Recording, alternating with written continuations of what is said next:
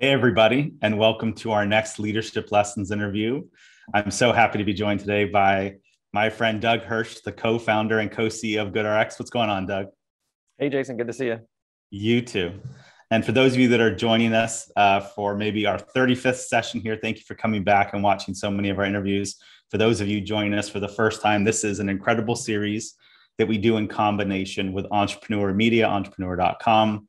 Where we interview CEOs of amazing household names and public companies where they talk about their leadership lessons, their if I knew then lessons. And so we're really excited to have you here today, Doug, because I've learned a lot from you over the years. I'm excited to share, everything that I've seen you do and accomplish with so many folks here today. For those of you that may not know, I'm the co-founder and CEO of Comparably. We are an employee review platform. And we are now very proudly part of ZoomInfo, which is, my opinion, the leader in go-to-market solutions to help sales teams and companies grow their revenue and sales operations. And so lots of things to break down here today, Doug, as far as public companies and growth and the state of the market today and startups and fundraising.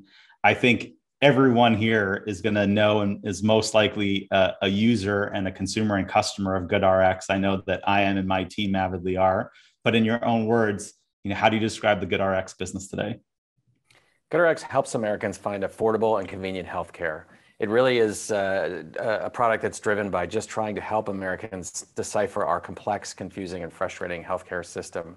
Too many Americans and everybody across the economic spectrum are left in the lurch when you show up at a pharmacy or you go to a doctor and you're presented with pricing that just is insane. It makes no common sense. And so we're really here to help sort it out for consumers and find a solution that works for them and ultimately help them navigate our confusing healthcare system to just get an outcome so they can stay healthy, stay out of the hospital, and really help their families as well. So we've been focused on that for it's about 12 years now. We've saved Americans, I believe, $40 billion at this point. But we're also focused not just on savings, but also, again, making sure that we can get consumers care when they need it. So that's what we do, and we've been doing it for a long time. Yeah. In the off chance that anyone listening here hasn't already used GoodRx, it is a absolutely magical experience. I would go download the app, and the next time you go to a pharmacy, just look up the prescription drug that you are trying to buy. And in many cases, you can get savings of 30, 40, 50, 60, 70%. The thing that I was so impressed with, even higher, right? Even higher, yeah. I think there's this public stat that in almost 50% of cases, you actually beat out the discounts of insurance copays on prescription drugs. That's just incredible.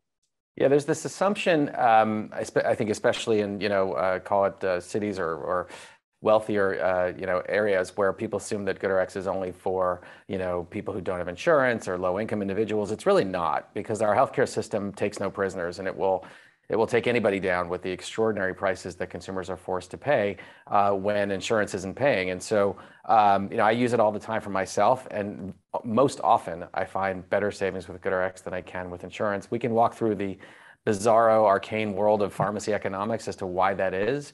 But I wouldn't discount it. Folks who think, oh, I have enough money, I don't have to worry about that, because you feel that way until that day you show up at the pharmacy and the drug is $500, or you end up in a medical clinic and insurance says no and it's $2,000. I mean, everyone's got a story of how the healthcare system has just fallen short for them. And my job is to plug those holes. Yeah.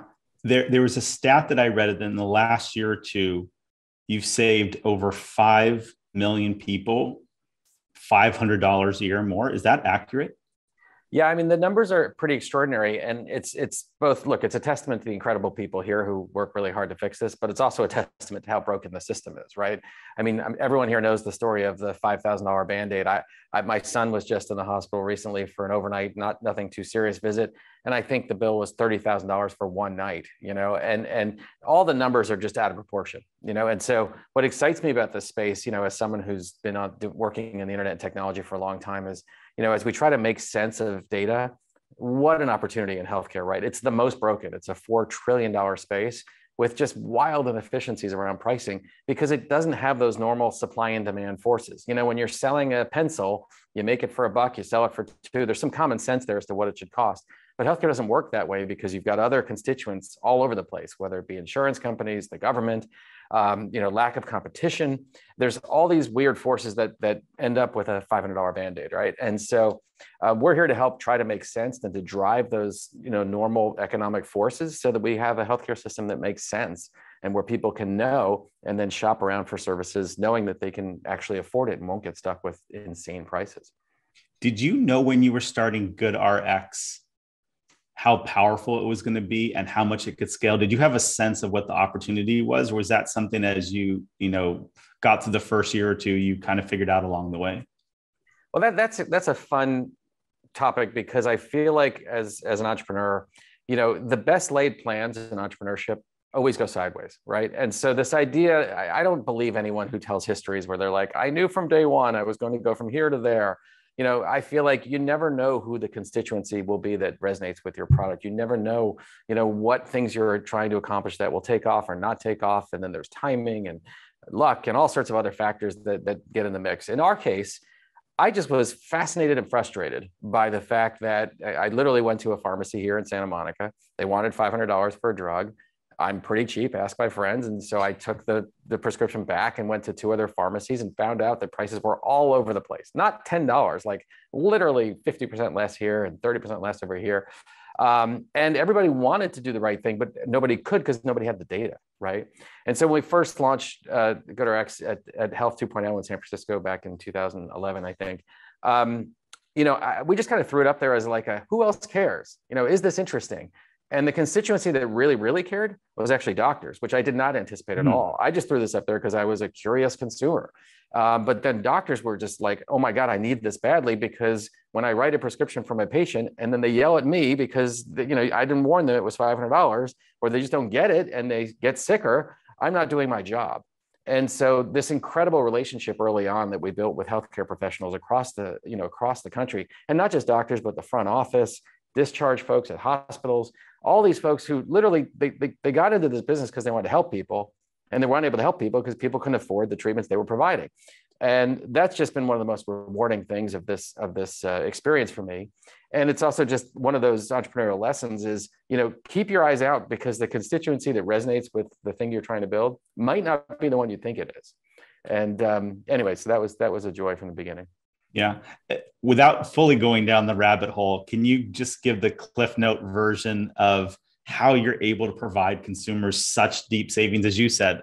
And you're right, I've seen it many times. Sometimes it's 80, 90% off of what someone would otherwise have to pay right there at the pharmacy. What's the mechanics of how you're able to do that? So the way that healthcare works in our wonderful country is basically whether it's a product or service, whether it's a drug or whether it's a surgery or a doctor visit, whatever, there's effectively a retail price, right? And that retail price is artificially high so that the provider, maybe a hospital or a drugstore or whatever, can then also give 80 or 90% off to an insurance company. So again, if I have, say, Anthem as my insurance company, Anthem walks up to, pick your favorite Cedars-Sinai hospital and says, hey, I represent a bazillion consumers in Los Angeles. You better give me 80, 90% off.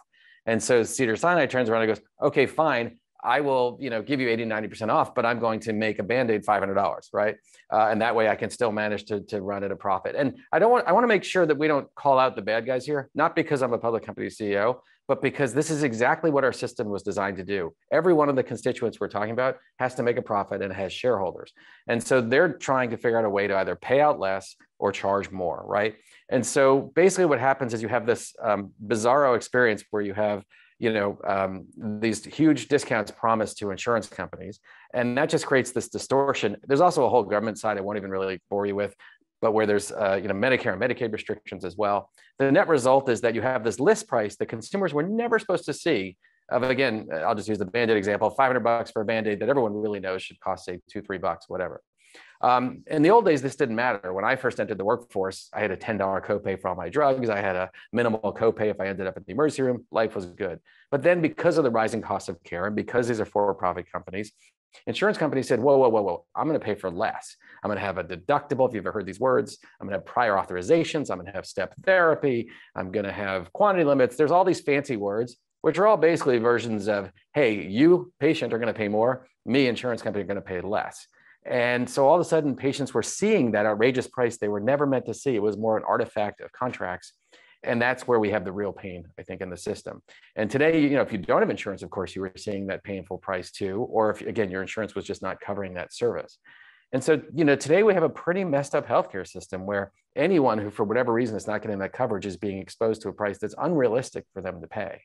And of course, we have a tremendous amount of medical debt in this country.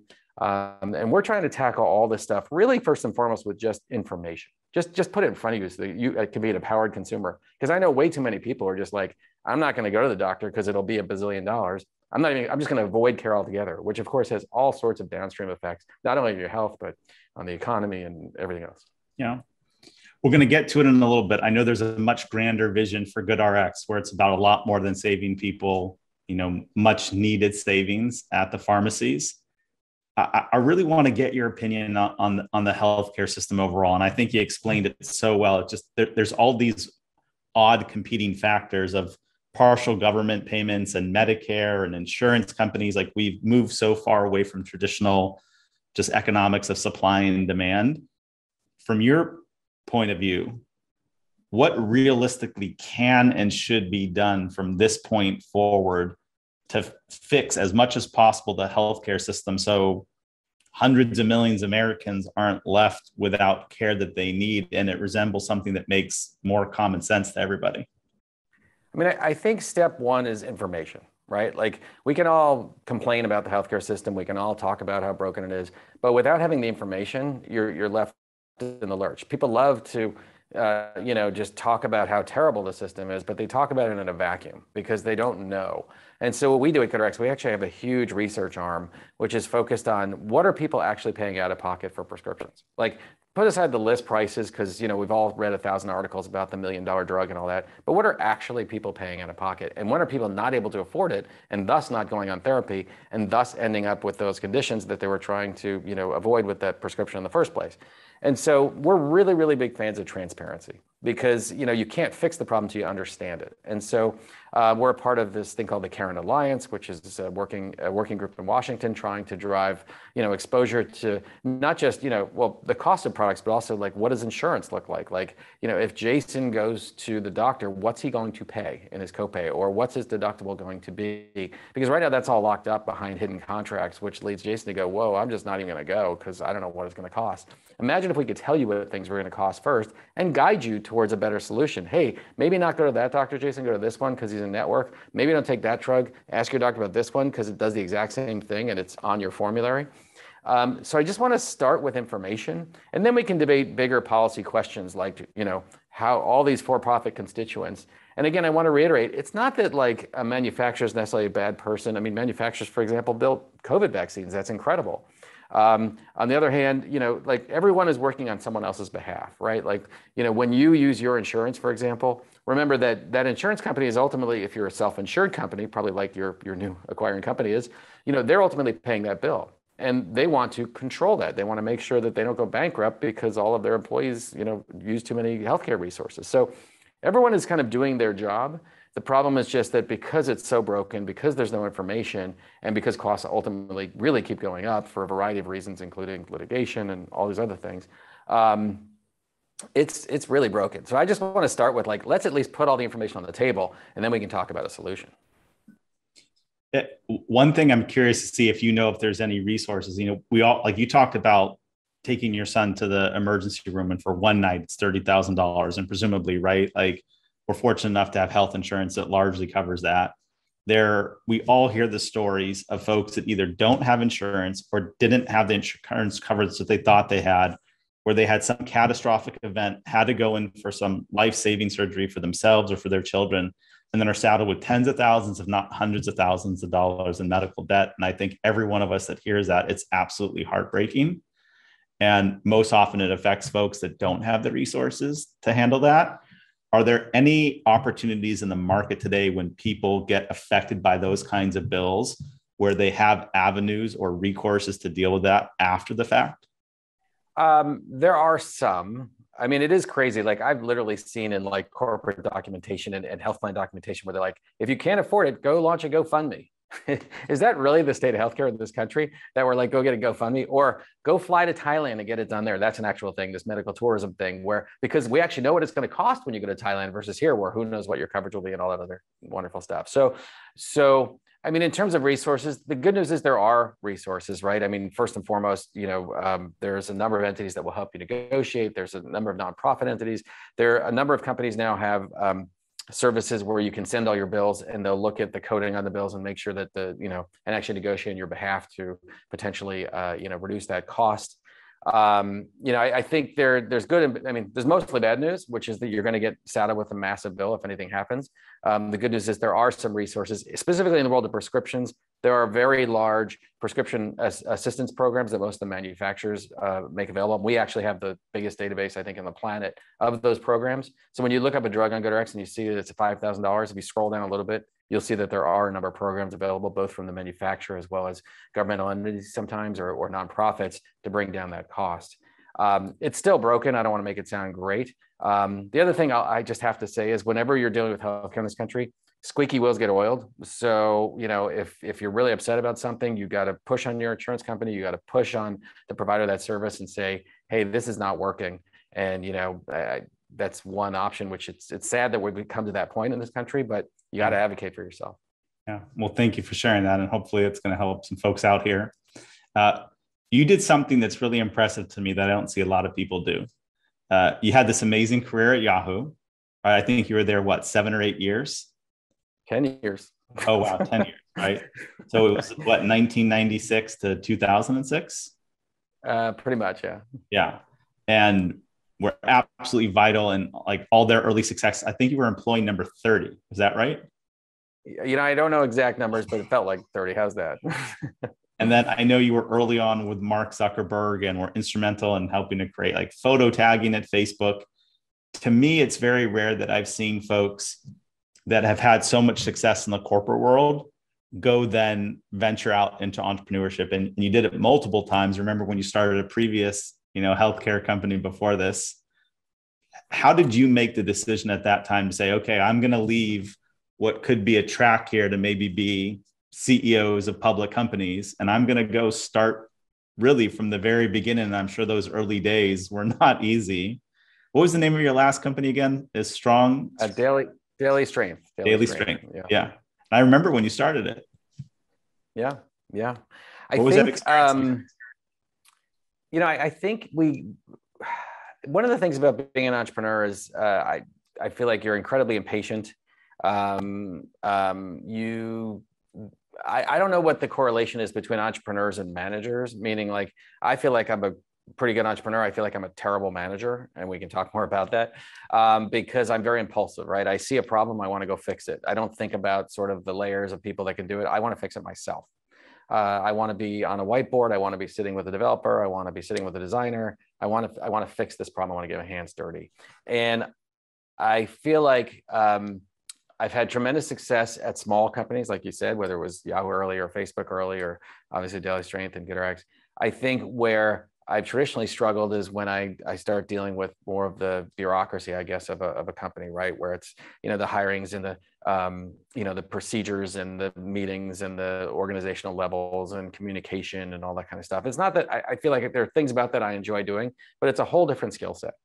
And so I've always been in love with the magic of that aha moment, right? That like, oh my God, wait, what if we do this, right? And fortunately at GoodRx, there's been a bazillion of those where healthcare is so broken that there's no shortage of opportunities to make a little fix, which can have a real impact on people's lives. But I guess, after my Facebook experience, which had its wonderful and frustrating aspects, I just was ready. I was like, I want to have that aha moment, and I want to have full control over getting it from point A to point B. And some of my favorite moments in my career have been those, let's launch something. I'm nervous as hell. I put something up, oftentimes it doesn't work or it's fake, and just see if people resonate with it and listen. I think that's one of the key skills of an entrepreneurship. I used to think everybody wanted to be an entrepreneur because to me, it's just like, it's like saying, like, I don't know, I want to be a pilot. Like, it's just so fun. And so part of my DNA, which is I'm curious about things. And I've learned more recently that not everybody wants to be an entrepreneur. And it's actually an interesting test. Like I've talked at a number of universities, and people go take this class because they hear being an entrepreneur is cool. But then do you really want to be an entrepreneur? Meaning when you're drinking a soda and you're looking at it, you go, is there a better way for them to design these cans? Is there a better way to put them, like everything I see, I'm always asking myself, is there a better way? Is there something new? And I don't know, that's what I'm going to do forever. And I guess that's ultimately why I started, going down this path, which is just to be able to satiate this never-ending curiosity. And it's amazing I've been able to do it here, to be honest, for 11 years now, because even though we're a bigger company, again, there's just so many different aha moments that we can continue to attack. Yeah. Can you talk, you've successfully navigated a very unique situation too, of building the company as a co-CEO with Trevor. And we had on before, from Warby Parker, and they've done it successfully. What's that co-CEO experience been like? How do you divide up duties? How do you decide to make that as a choice? And I'm sure along the way, and I know you didn't raise a ton of outside capital, but especially as you were probably going public, I'm sure you got lots of questions about that structure. Why has it worked for you? And how do you think other people should think about it? I don't recommend it. And everybody who's heard about it thinks it's a disaster. And yet it's the greatest thing that's ever happened. So the reason it works for us is, and there were actually three of us when we first got started, it was Trevor, Scott, and myself, was that we all have polar opposite interests.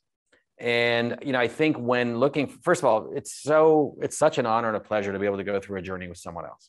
I'm, another part of entrepreneurship, at least for me, is incredible insecurity, where I'm like, I think there's a better way, but is there really? And to be able to have someone by my side who's like, who's helping sort that out is incredibly helpful. Again, I spend most of my life identifying something, thinking there's a better way, and then running around to the 35 people around me going, is this right? Is this right? Is this right? And so to have someone, a co-pilot with you as you go through this process to assess it, especially someone with a totally different view of the world. Trevor and I are so close and wonderful friends, but we really don't like what the other person does. So, our days consist of me going, hey, what if we do this? And he's like, yeah, I really don't care, but check out this other way I figured out we can run our business better, or this business relationship, or this company I want to acquire. And I'm like, that's awesome. I really don't care.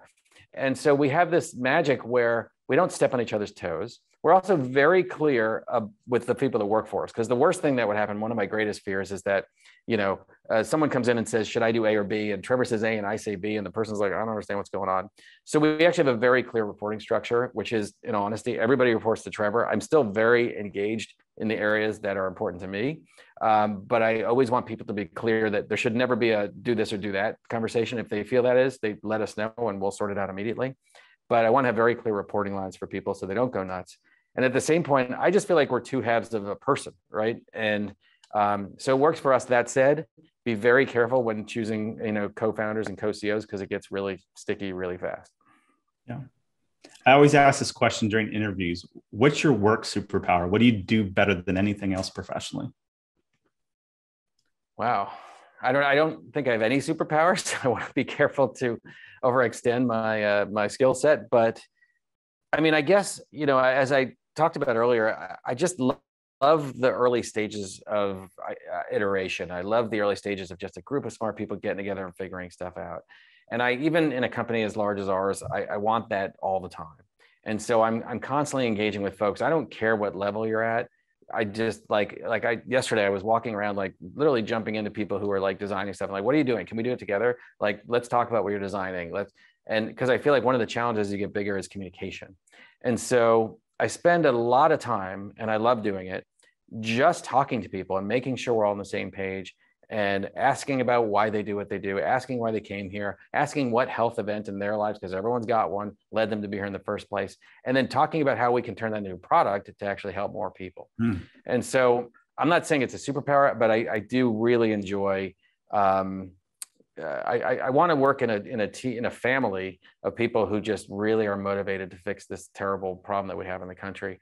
And so whether it's talking to a bunch of people, doing an all hands, or just, one-on-one engagement with people, it's just something I relish and love to do. And I hope I can keep doing.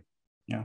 What did you, looking back on the, 10 plus year journey so far, what was the hardest point? What was it that first year? Was there some point along the way that it was just the most challenging to get to the next stage?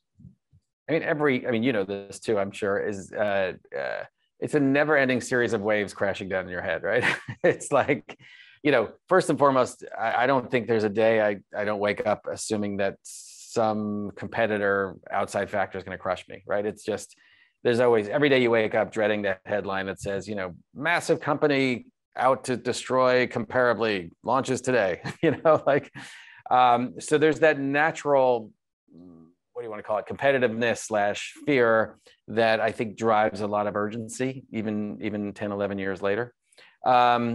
I think the process of being a public company has been really, really stressful. I think the 2 rounds of private equity I did also were very stressful, because it's sort of like the company's in play and this thing that you birthed is suddenly maybe going to be in the hands of someone else. And how's that going to play out?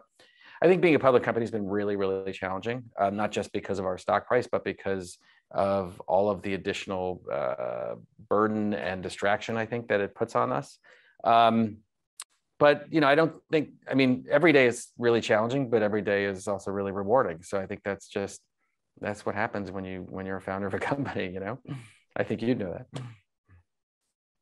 So last year in 2021, we had, I think, the largest number of tech IPOs, or certainly close to it, in 20 years. If you could go back, 2 years and give your own self advice, like, what advice would you give to yourself and anyone else that's now thinking about trying to take their company public? What would you wish that you knew? Well, the advice that I give myself all the time and never follow is to not be distracted by the publicness of the company, if that makes any sense. Like, the day we went public, the company didn't change. We're still on the mission to do the things we want to do. We're still very driven by, we like to say we do well by doing good. And that is exactly what I want to continue doing. It's very hard when you have legions of public investors who are saying, hey, what about the stock price? And hey, what about this? And why your margins look like this and your guidance looks like that? It just becomes a distraction, and it becomes something that, I want to make sure the energy of the company is going into the forward progress of the company. And so that's been really challenging. And, again, fortunately, there's 2 of us. So Trevor takes the majority of that.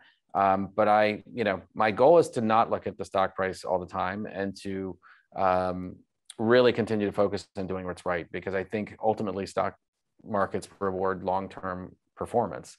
And again, because we do well when we do good, we will hit that and we will do those things. But it can be very hard, on a day-to-day basis, if, whatever, stock market's down X%, your stock's up or down X%, to disregard that and continue to keep your focus. And it permeates through the employees and stuff, because look, one of the key reasons we went public is I wanted to reward the incredible people that work here and let them buy the house and have the kid and support their parents and all the things they wanted to do. And that just puts even more pressure that, beyond the normal founder CEO pressure that you have every day. Yeah. So for those 10 years that you spend at Yahoo and a shorter stint in Facebook, what were the big lessons that you learned there that you applied as you grew GoodRx? Like, because you talk about too being, impatient and wanting to just get stuff done. That's not always a trait that jives perfectly at, large companies with tens of thousands or hundreds of thousands of employees. And so how did you leverage that time to help you make yourself more successful at GoodRx? Yeah, I think it's really about keeping focus on maintaining that velocity, of new product development. I guess I ultimately just want to work at product-driven organizations that are continuing to improve, that are continuing to roll out new reasons for people. I always think about, a person's awake time during the day as being incredibly precious, and how are you going to get 2 or 3 minutes of that person's time, or an hour?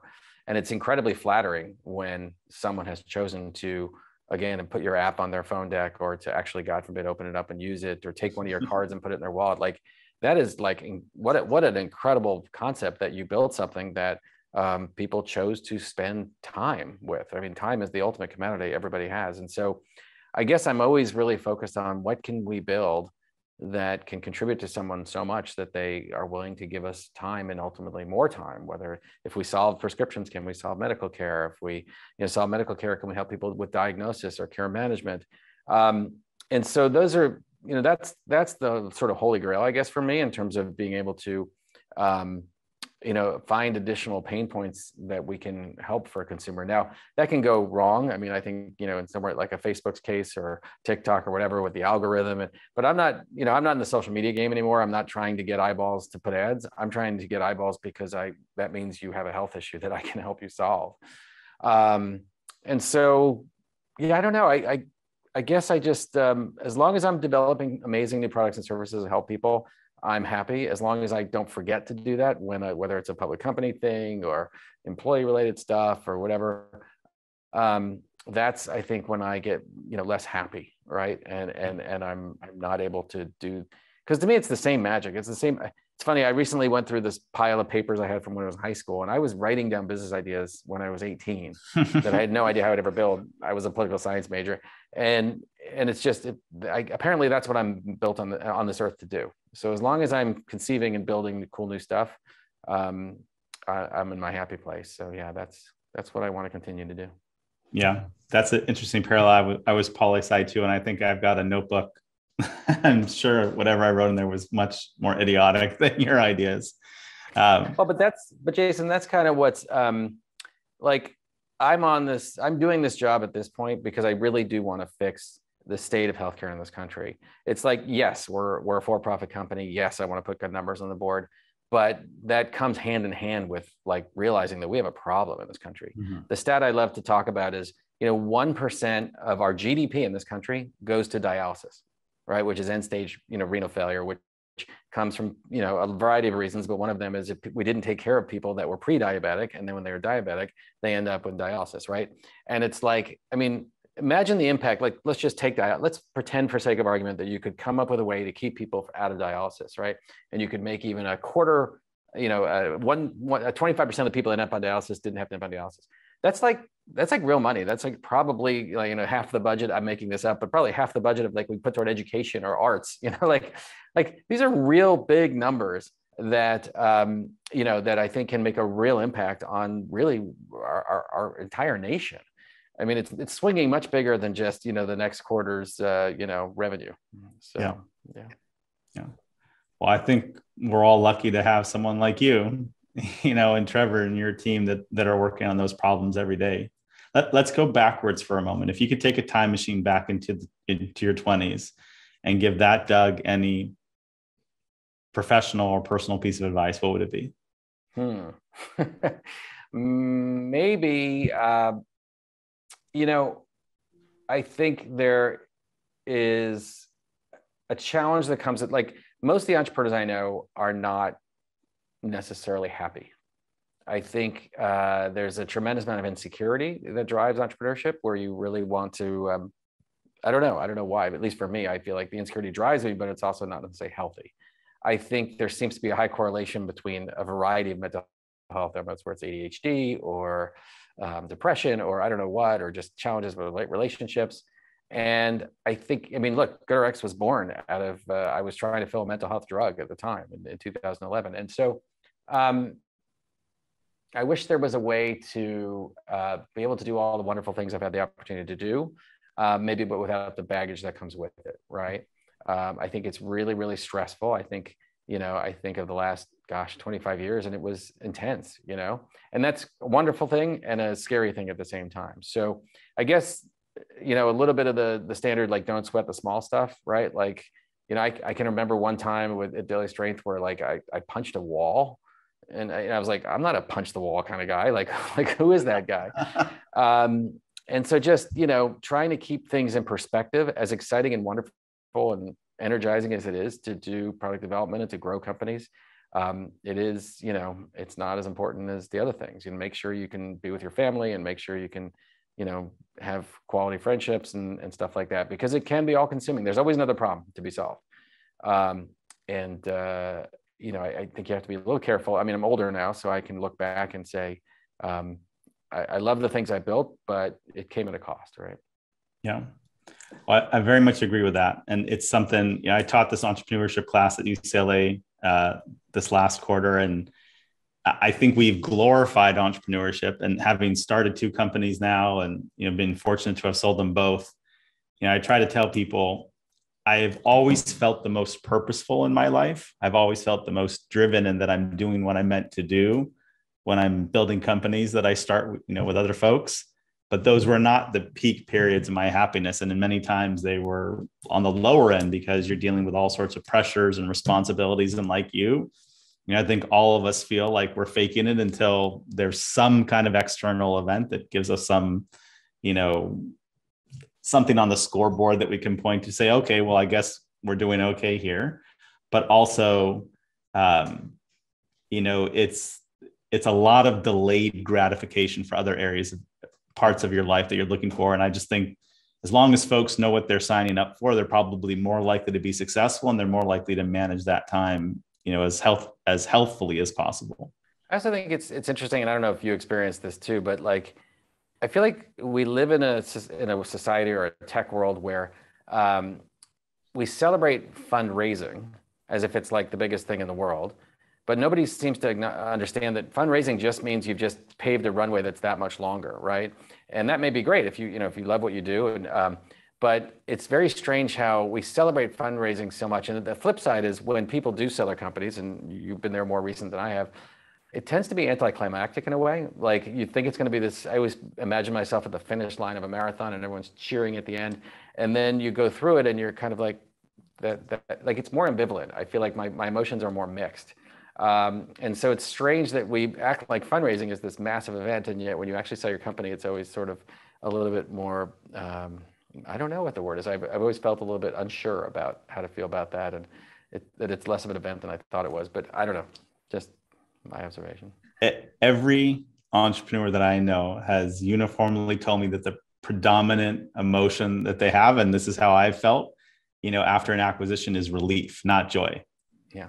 Yeah. And it's just because there's so many things that we're all responsible for. We're responsible for, our team, for our investors, for, the constituents and customers, and making sure it's doing a good job, for everybody that's affected around that. And so, I very much agree with you there. Another thing to watch out for is the what ifs, right? Is well, what if I didn't do that? And what if we done this, right? Because then you'll just drive yourself nuts, right? Yeah. So let's talk about fundraising for a little bit. Here we are, in June of 2022. And the predominant news in the tech space over the last 2-3 months has been how, public market valuations have, contracted. The fundraising environment is so different. I think one of the things that I definitely relate to you is I remember you all hardly raised any money at all for GoodRx. You bootstrapped it. And then, much later, after you had lots of success, I remember you raised the private equity round. For our first company, DocStop, we raised $4 million total. For Comparably, we only raised $16 million, which, by today's standard is pocket change. And I'm curious to get your take on fundraising in two regards. Both, A, what you just said, that maybe as operators, we are focused too much on how much money we're raising and not the business that we're building. And then secondly, what do folks need to do to be successful in fundraising, and especially in a market like this, where it's going to be harder than it's been over the last, 13, 14 years since 2008. Yeah. It's one of the fascinating things I've been thinking about recently is anyone who's younger than, say, I think 34 has never been in a down market, right? Things have just gotten easier in the sense that there's been more money available and the stock market's gone up and to the right, and there's been more funds, and it's a short memory that we have of the fact that funds dry up, and, it can be really, really challenging to raise money. I think that, it's, I'm a big fan of trying to go as far as you can by yourself before you raise money. Even today, though, with the down market, there's so much money sloshing around out there. Like, didn't I just see that there's, 692 SPACs that are looking for a company to take public, and that's all going to end poorly, I'm pretty sure. And so I always feel like, as much as there's all this money floating around out there, we also have an incredible decrease, which has been ongoing for, say, 20 years now, in the cost of getting something started, right? And the cost of trying something out. And so, in the old days, you'd literally draw like on a napkin and be like, hey, you want to give me $20 million for this? Now, I think you can take a company pretty far you can, use all the existing tools out there, the Shopify's and other APIs and all this stuff, and you can stand something up by yourself without having to raise a ton of money. And, if it's the kind of products I like to build, it's, 4 or 5 smart people in a room, give it a few months, stick it up there, do some very targeted advertising. You can even do like dummy websites and things like this and throw an app up there. And all this stuff is so easy to do without spending an extraordinary amount of money. And maybe you can actually get, far enough down the path to air test this thing and see how it works, without both the pain of having to raise money and also being able to raise, of course, at a higher valuation with some validation of your theories. So I've just always been a big fan of trying to control your own destiny for as long as you can, and acknowledging that when you bring a third party into the mix, again, whatever you want to do is great. If you want to run this company forever, that's fantastic. If you wanted to sell your company for 100 million, but then you go out and you raise 20 on 200, you ain't selling it for less than $1 billion without having major friction with your investor. All this stuff, Jason. So it's like, I just like to control my own destiny as long as I can. And I actually think now is a great time with this disruption where people are moving around to jobs, people open to new things. The world in general, it has all sorts of stress points, which open up new opportunities for consumers. I would say it's actually a great time to be building new stuff. And I'd be thinking about how you can bootstrap it yourself for as long as you can, and worry less about whether, Fund A or Fund B is writing $20 or $50 million checks. Worry more about, do I have a sustainable business that that I really deeply believe in, and how far can I take it before I even have that conversation? Because I don't know. I just think that, a lot of times we use the fundraising as a prop for a business that really necessarily shouldn't exist anyway. I mean, God knows every cycle in tech, I always think of it when I see the planes flying over the beach here in Santa Monica, advertising whatever the latest, .com trend is. And it's like, really? Like, how about you actually create a sustainable business that doesn't need the planes? Because that always feels like the first ones to drop when, sorry if comparably was flying planes. We grew GoodRx from the beginning as a like it was a mom and pop shop, right? Where if we couldn't make ends meet, we were gonna have to shut it down. We never got over our skis. We raised responsibly, and we tried to do as much as we could. And I think we maybe spent $100,000 between like the 3 of us over the course of like 6 months to a year to get it up, to show what it could do, before we even started talking to anybody about any money. Yeah.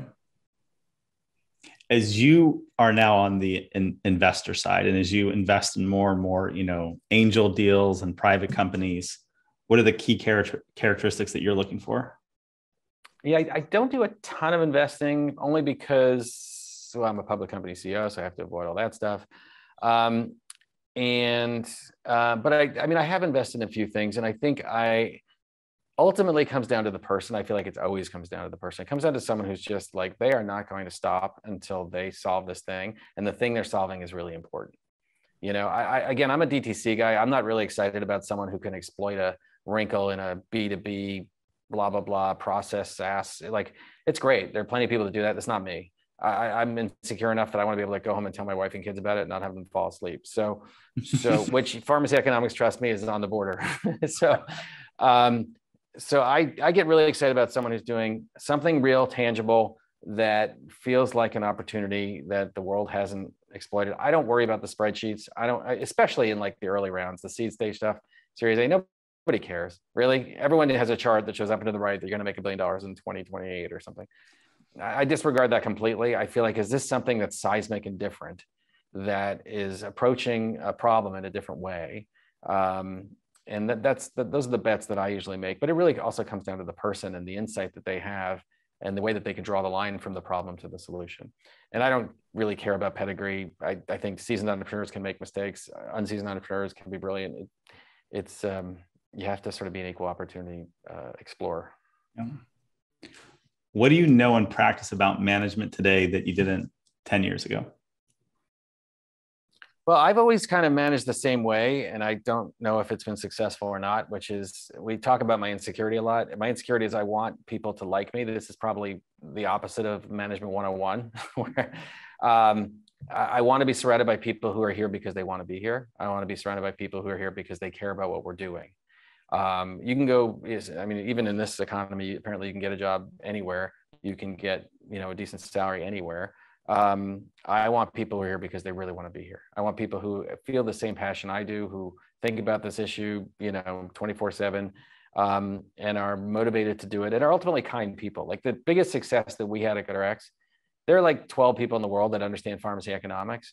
We didn't hire people that were those people. We hired people who were just really smart, awesome people who were really good at whatever the skill set we were looking for, whether it be developing or like I always love to point at our chief, our general counsel, who's just this wonderful woman who knew nothing about pharmacy, but she's just incredibly smart. And now she's like in charge of everything. And it's just wonderful.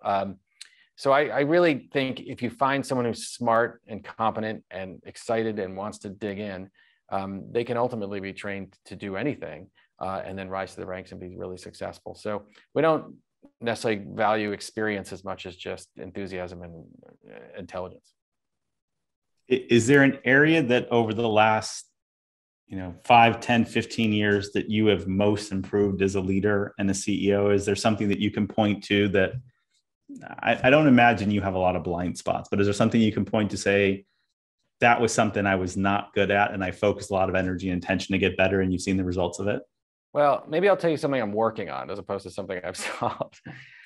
Someone told me like a year ago that when you are leading a company, especially of this size, you have to project confidence and positivity for people. And that's hard for me because as we already discussed, I tend to be sort of negative. I tend to, like when someone presents something to me, I try to shoot holes in it because if it can get through the holes, then to me, it's a good idea. But that can be demotivating for people. And so I'm trying harder. I'm not saying I'm succeeding to have a positive outlook on things. When someone presents something to me, not be like, well, what about A, B, C, and D?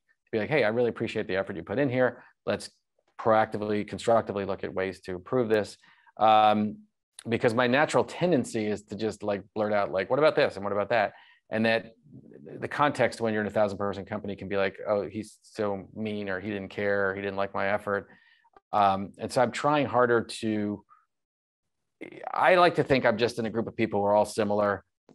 I'm not big on titles, and I'm not big on treat person A, different person B, but it's hard to avoid at a 1,000-person company. And I'm trying to play the role a little bit more of a leader and a captain, only because I personally don't like those things, but I think there's an expectation of those. And so it's a bit of a struggle for me because my words should not be worth more than the next person. I feel that strongly, but for whatever reason, they're expecting that of me. So I have to somehow walk that tightrope of listening and being a part of the same family, but at the same point, guiding things a little bit. And I'm not going to say I've solved it, but it's something I'm working on a lot. Outside of Trevor and Scott, who in the company, which one of your employees have you learned the most from, and what did you learn from them? I mean, ironically, I feel like I learned from everybody in different capacities, right? I mean, first and foremost, everyone here has a healthcare story. And so in fact, when new employees come in, I always say, before we talk about pharmacy bizarro-ness and healthcare bizarro, tell me the story. Tell me the story of what happened, especially if they're in product. And I'm like, and then reflect on why current products aren't solving that problem. Right. And describe your dream product before I tell you about all the terribleness in healthcare that's going to stop that product from ever coming to existence. Because that's that magic, right? At that point, they're just a consumer. They're a smart, educated, talented consumer, because that's what we're trying to build for ultimately, right? Which is what consumer hole can we fix? So I learned from a ton of folks. I really love our patient advocacy organization. That's our word for customer care, because we will answer the phone when anyone calls and try and help navigate them to affordable care. I have learned a ton. Actually, more recently, we focused a lot on manufacturers and drug manufacturers who actually, despite my perception was always, oh, they're evil and they do bad things. The reality is actually there's a lot of really thoughtful folks there. And I've really enjoyed getting to know folks both on our team and then at manufacturers who actually went to those companies because they wanted to actually do things like cure cancer or solve COVID. And they've been surprisingly open to doing really interesting things together. So I don't know. I mean, I learn every day here because there's just so many different complicated things to navigate. And, I think across the board, especially these days, we're bringing some incredible talent as, this great resignation thing happens. I did 2 weeks here, former employees, and they're just incredibly talented folks who want to dig into healthcare. And I don't know, I'm learning from everybody. All right, 2 more questions before we wrap up here today. What's your crystal ball tell you about the future of work, whether it's, remote, hybrid, different ways folks are working together? We're living through, I think for me, a once every 100 years change in how work is done, especially, like in office work. What do you see how that's going to evolve over the next couple of years here? I mean, I've been really impressed with how remote work has not been an issue. If you go back, I don't know, 5 years, Zooms were really difficult. You couldn't get a word in edgewise. We built this new headquarters, not intentionally, by the way, but we happen to build really great soundproof conference rooms. And it's like become totally organic. Like there's nothing that's lost when someone is Zooming versus being in person. So I'm kind of intrigued by, imagine the opportunity that opens up when you can hire someone in Des Moines or in Tallahassee or something, and they can have a full functioning experience. Now, it's not perfect, obviously, and I am a big fan of spontaneity and whiteboards and all that kind of stuff. But I do think that we've reached a point where the pool of talent we can fish in is so much greater. And we are doing that. We're hiring people all over the place. And I'm sure we're not unique to that. Of course, everybody's doing that. So that's just kind of exciting because I don't have to, have an office in San Francisco, an office in LA, and an office in New York and call it a day. So I think that is particularly exciting. I think, what I'm also really excited about on our side, it's not necessarily future work, but I'm really interested in wearables and healthcare and sort of the convergence of live stats of like, I'm sitting here talking to you, but there's a monitor at the other end that's actually reading what my vital stats and then potentially handing it off. So I'm really, really intrigued by this idea of proactive healthcare, meaning like Jason doesn't wake up in the morning and go, gosh, I guess I should go to the doctor, that the doctor's coming to him or the doctor's constantly monitoring him, of course, with AI and things like that. And so I'm really intrigued by devices that we'll all be wearing at some point that will just help us stay healthy. And so that's just a big category. It's not work per se, it's more within the world of digital health, but there's just so many opportunities for all of us to have a more continuous relationship with the healthcare system. And I think that'll impact all of us going back, both employees as well as just consumers in general. So I don't know, that's an area I'm really hot on. Yeah. All right, one more future looking question. 5 to 10 years from today, what does GoodRx look like? And how is it different than the business that, you and Trevor have built up till today? Yeah, I think it's pretty clear for us, which is, today we play in the $400 billion prescription drug annual opportunity in this country. That means that's 10% of the $4 trillion that's spent every year. And like I said in the beginning, I just want to keep people healthy. I want to keep people out of the hospital. So drugs are one part of that, but everything else in healthcare remains wide open. And as much as I feel like we've made progress, the reality is like no one's price shopping around for, anything involving a hospital right now. People are trying it. It's just a terrible experience. No one's price shopping for imaging. No one's price shopping for mental health visits. There's just, these things don't really exist yet. And not just price, I should be clear. It's also affordability. It's access. It could be home visits. It can be Zoom. So I really think that despite our incredibly terrible healthcare policy in this country, innovation is going to lead a new round of potentially cash pay experiences where we can find affordable things where a consumer can just pay on their own an affordable price to get that preventative care. Because I'm laser focused on keeping people healthy, because once they become unhealthy, the costs just spiral up dramatically. You have to have insurance, the government gets involved, there's medical debt, we go on and on with all the terrible things. And not everything is avoidable, but a lot is.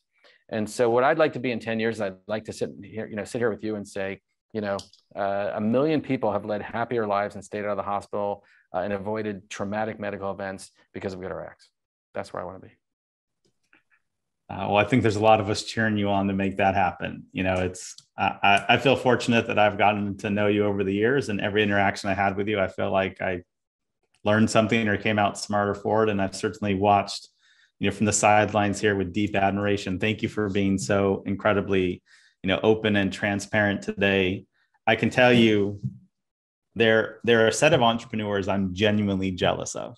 I think we all feel proud of our accomplishments and what we do, but you and your team are doing something really meaningful and special to very intimately affect and help millions of people. And it's when you see stories like that everyone wants to rally around for your success. So we're rooting you on here, and I want to see that same outcome for you as well too. Thank you so much for your time here today, Doug.